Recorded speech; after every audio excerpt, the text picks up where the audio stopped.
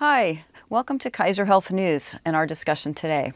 I'm Julie Appleby. I'm a reporter here at KHN, and I'm here today with Dr. Georges Benjamin, who is the Executive Director of the American Public Health Association. Today, we're going to talk about the hurricanes that have recently hit the mainland United States and the U.S. territories in the Caribbean, including Puerto Rico. As we all know, there's been a great deal of physical damage on the mainland and on the islands. Areas have flooded, homes and businesses have been destroyed. A big chunk of Puerto Rico is still without power and water.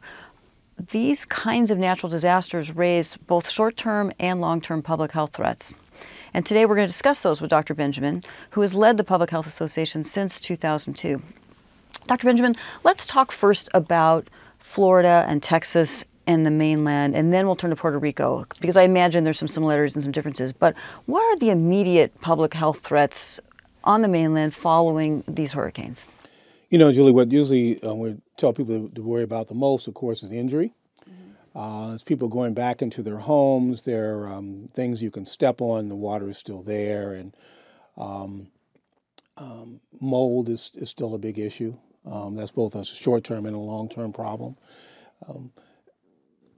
Just going back into your home and the electricity, the threat to be electrocuted. You know, there's still power lines down. When you left your home, you left things plugged into the wall. And there might be water in your home as well, and there's right? still water. And so people just have to be very, very careful. Remembering that things have spilled. There's all kinds of chemicals in the water and things that range from very caustic stuff to just significant irritants. So then just getting your stuff and cleaning it and not injuring yourself are the immediate things. And there's a range of infectious diseases, and making sure that you have safe water to drink and food that hasn't been contaminated. And people are always wanting to save what they can, right? And that's human nature. But to try to just make sure that you're eating stuff that's safe to eat is very, very important. And then there's a range of infections. So right now we're just getting influenza season.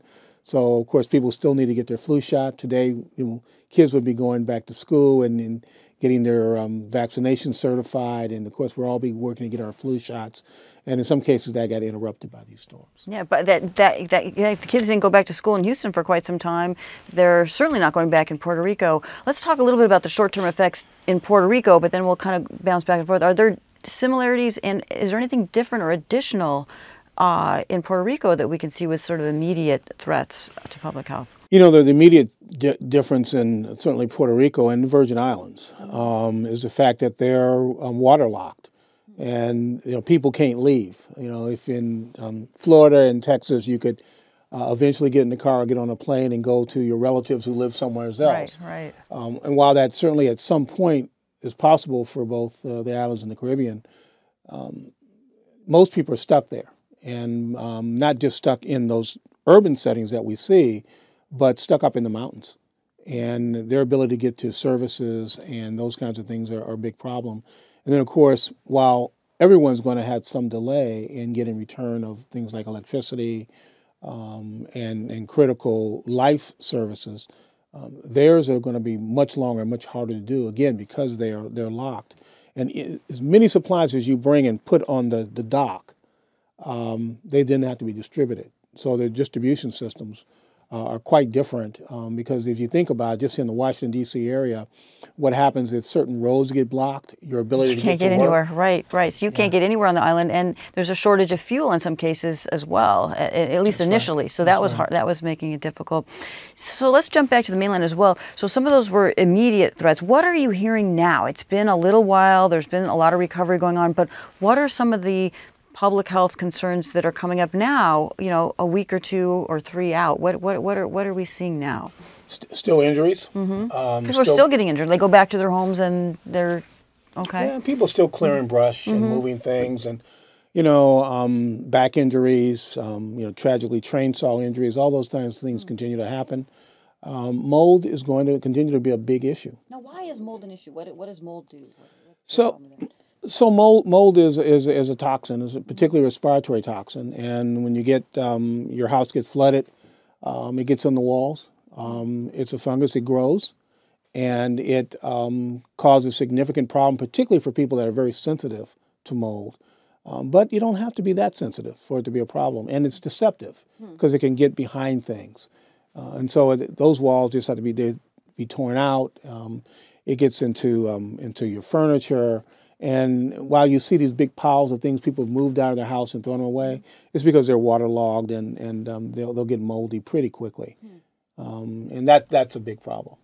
What about bacteria in the water? A lot of people were having to wade through water to get to their homes or to get to safety.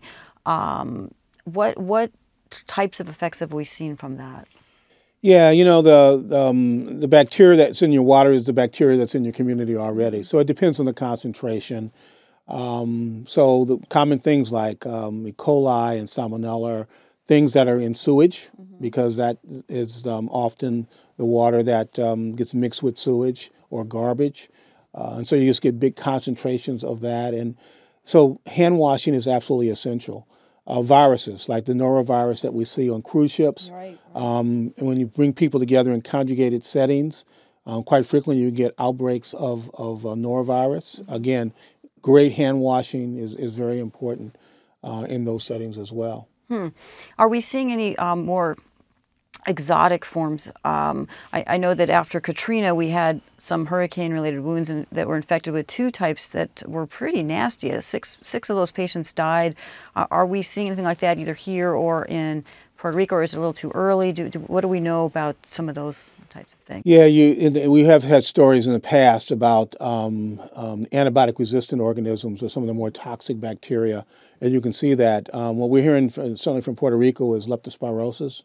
At least it sounds like leptospirosis of people who've been exposed. What is that? It's an organism that can it's often spread through rat urine, and it gets in the water, and people can get exposed to it, particularly people who are at the extremes of life, very young, very old, people who are immunocompromised can be more at risk for some of these diseases. And can that be deadly, that condition? Oh, yeah, it can kill you. Okay. Yeah. And is there treatment?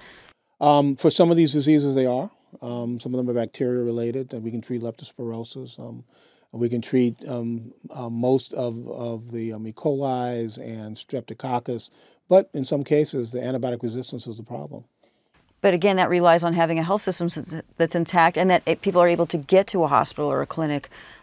Is that happening in Puerto Rico? Is it happening?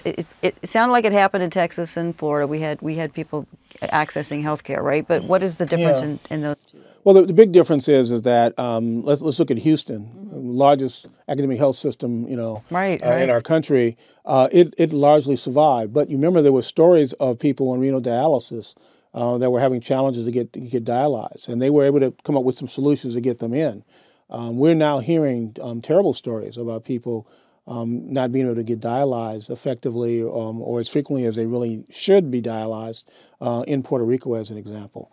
We know that health equipment and supplies, many of the hospitals are having challenges getting that, and of course they were terribly destroyed in most cases. They were when the storm came through. So while they've the Comfort there, which is a military hospital ship, and that's taking care of some patients, they put some hospitals on the ground. Basically, think of them as MASH hospitals on the ground. But again, getting those things up and running and having the person power to do it, physicians, nurses, technicians to do that stuff. Again, getting the supply lines in place so that you have clean supplies is also very dependent on the electric grid and very dependent on clean water. So all that has to be brought in. It all has to be brought in. Now, did that happen fast enough? And if not, why not? What were some of the challenges to getting that help there quickly? I think there's been a lot of criticism on the speed in which it happened in Puerto Rico and the Virgin Islands. And we will certainly do an after action to understand better why that was. And you will hear stories about the fact that things are getting better over time. But I'm just putting my emergency medicine hat on. I don't certainly think that they were able to scale it up as fast as they needed to.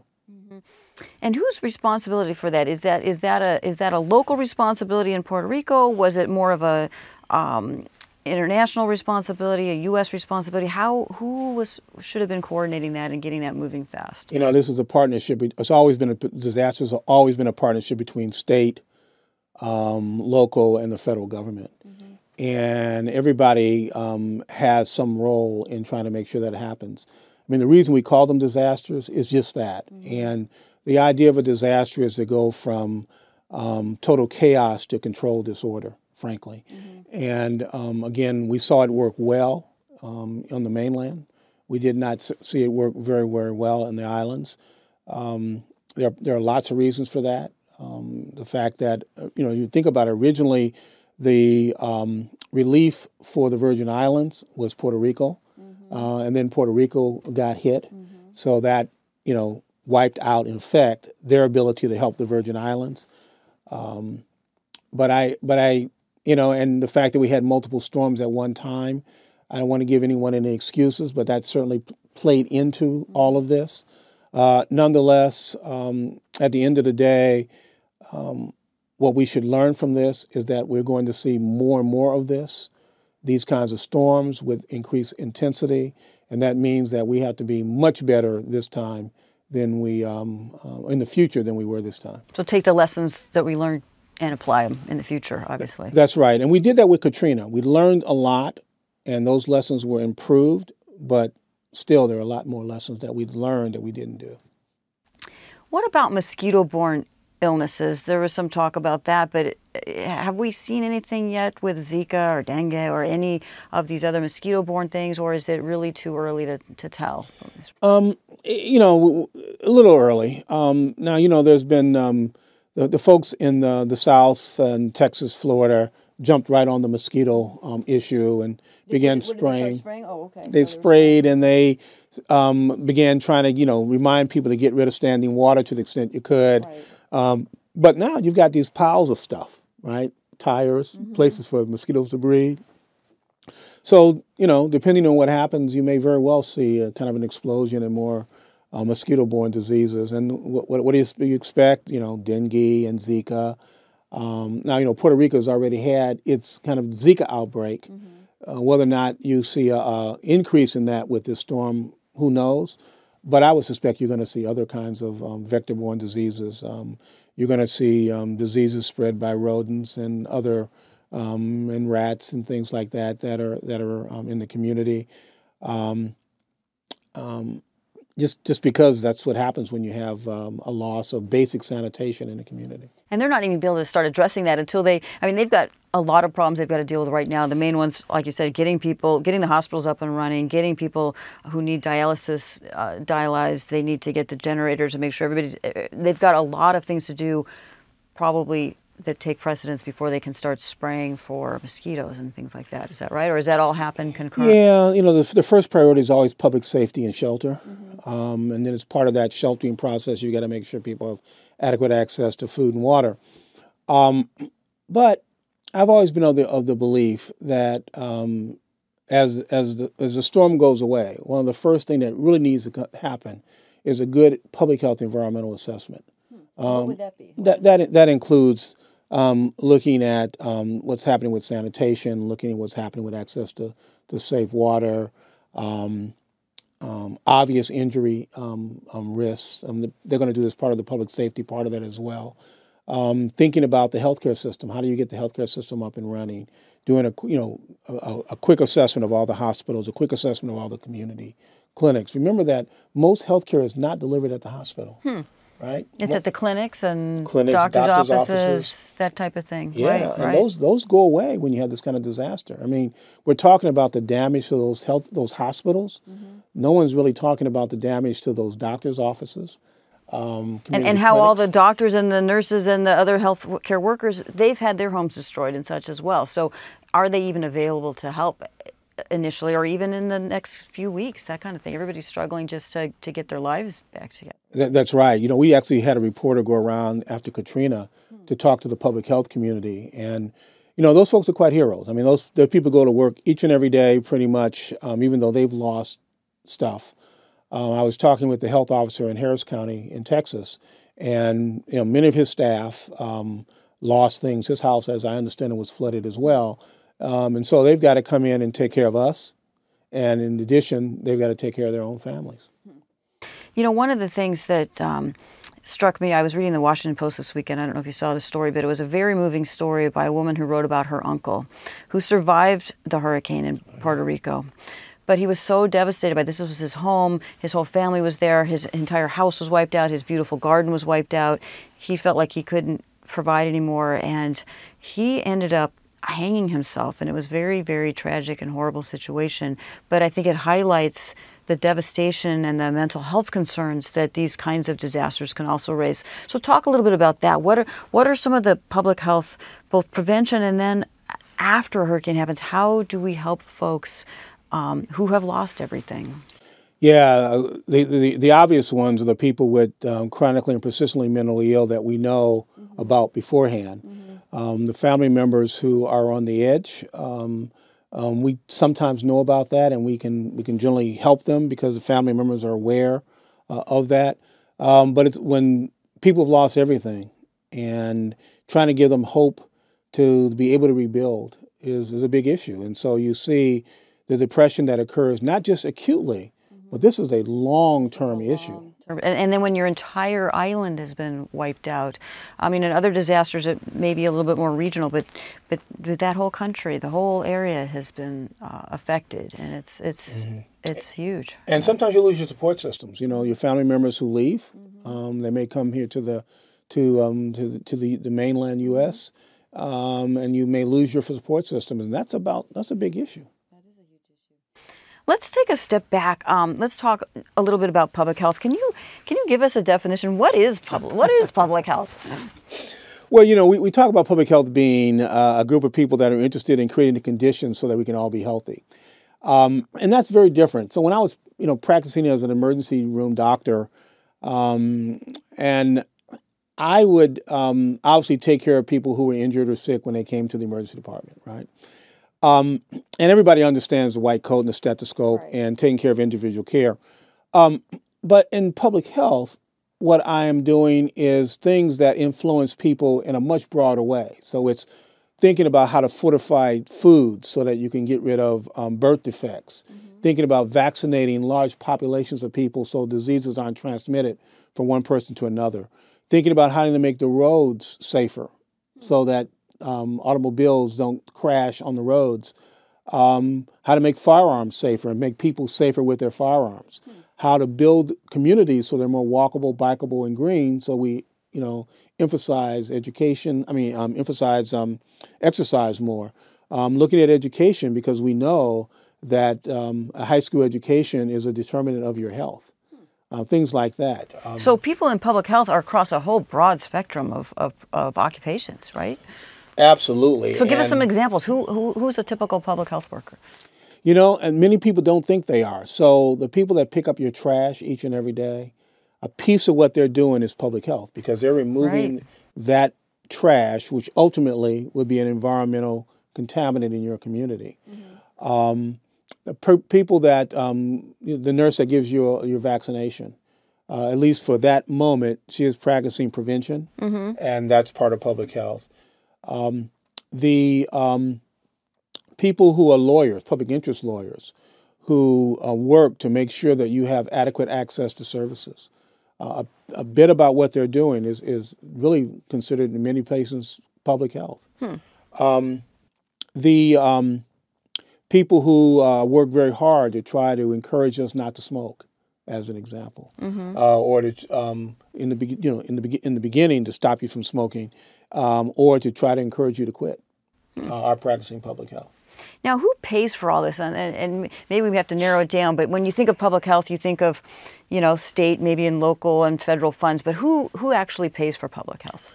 Well, certainly your tax dollars, pay for it. At the end of the day, you and I pay for it. But sometimes we pay through it for taxes, both federal and local. Sometimes we pay through it for fees. So if you have a well and you have to pay a fee to have your well checked, you're basically paying for that public health service. You may not know that's what you're paying for, but you're paying for that public health service. When you pay this part of your sewer and water bill, that takes the sewage from your home. You're paying for a public health service. You may not think of it that way. When you get clean water, you turn that tap. You're paying for clean water, and clean water is a public health service. You may not think of it that way, but it absolutely is. What's the federal role, and has that changed? I think I've seen some statistics that funding for public health has actually gone down over the last decade or so. I don't know, maybe you could chat a little bit about funding and whether it's adequate, whether it's rising, falling, staying about the same. Well, our healthcare dollar, only about 3% of our healthcare dollar goes for what we think is classic public health.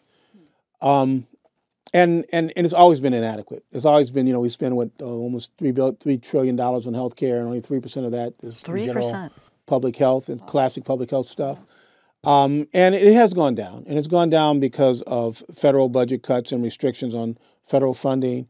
The recession really did a terrible job on state and local budgets, and one of the first things was some of the public health services. Like what? Can you give us an example? What kinds of things get cut first? Tragically, some of our public health preparedness for disasters like we're talking about, for like hurricanes. So we have cut back on planning, or we've cut back on planning. We've cut back on response. We've cut back on some of the jobs for some of the people that actually do the work. Did that change after Katrina? Did the funding go back up, or are we still considered to see a decline in planning for these kinds of disasters? Yeah, we were kind of at our peak sometime after 9/11 and the anthrax letters. Katrina kind of kept it there, but we forget, and those dollars have begun to diminish, both that go to your state and local health departments for some of their work, as well as the hospital preparedness program. We've had cuts in funding for things like tobacco funding. There was when I was a state health official, the funding for tobacco programs in this country was pretty robust, and those dollars have been cut both at the federal level and the local level. How much of a role does Medicaid play in public health? Do you get Medicaid funds that are specifically for public health? In many ways, the Medicaid funds are indirect. So for the clinical part of public health, that funds services in clinics, sometimes breast and cervical cancer screening, those kinds of things can be funded through Medicaid.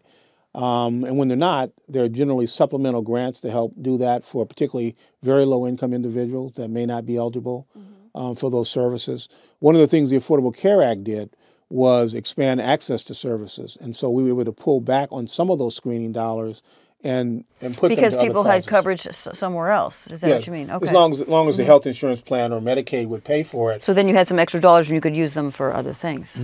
Okay. And didn't the Affordable Care Act also set up some kind of a prevention fund, or talk us a little bit about what that is? Yeah, the Public Health and Prevention Fund was originally designated as a $2 billion fund. It would grow to $2 billion over a few years to support innovation in public health and prevention. Remember that 3% I talked about?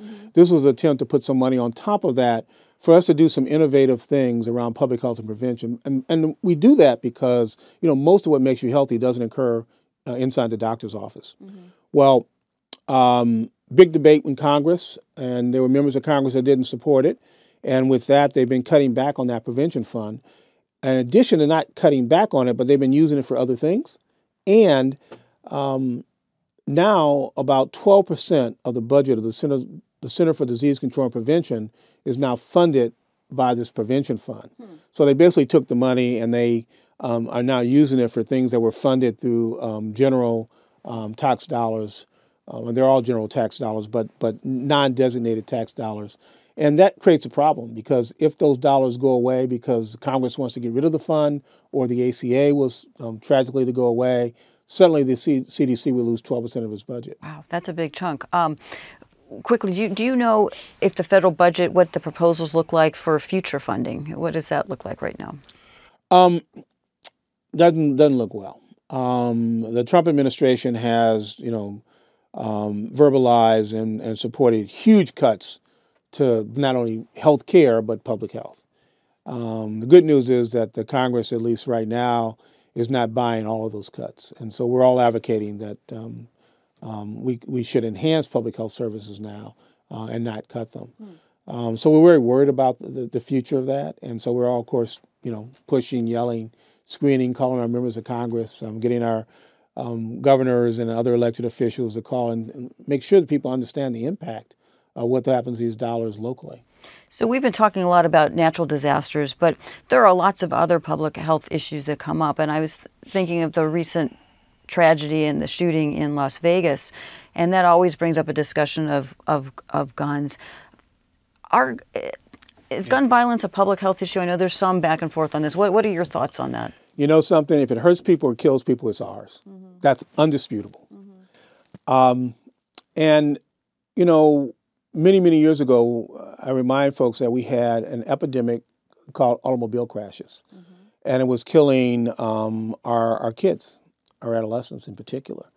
And we did everything we could over the objections of the automobile industry at the time, I might add, to make the automobiles safer, right? So they strengthened the car so they didn't roll over, so that the engine didn't come into the cab if you had a front-end collision. We put seat belts on.